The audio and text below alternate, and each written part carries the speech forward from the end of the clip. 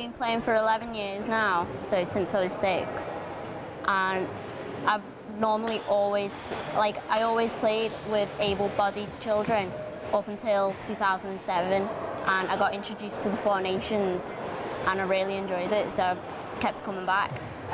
I'm 10 times Four Nations champion, European 2008 champion in singles and mixed, and I'm world champion in singles, ladies doubles and mixed. And why did you select badminton to play? Well, I got introduced to it through, it was my sister who wanted to go down to a club, our local club, and one day I went down with her, and my dad also plays badminton as well, but it wasn't until I joined, or I went to that club, and I really enjoyed it from the first. Like, as soon as I walked in, I really enjoyed it, so I kept it. Well, we have our own association called Dwarf Sports Association, and every year we have games, and our national games, and we normally have badminton in it.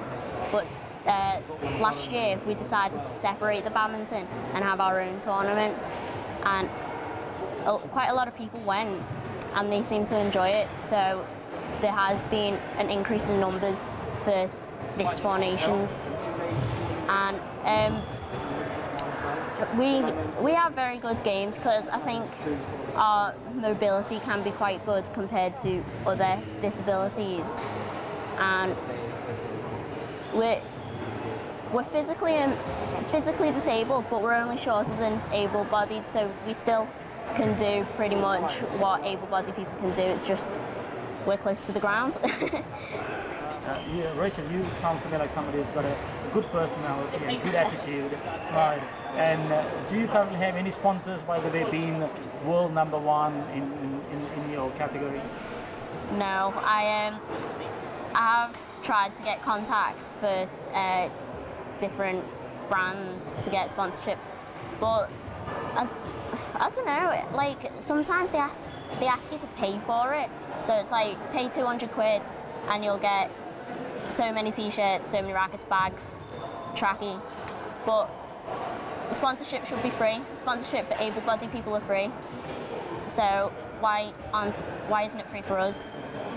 So what message do you want to tell potential sponsors?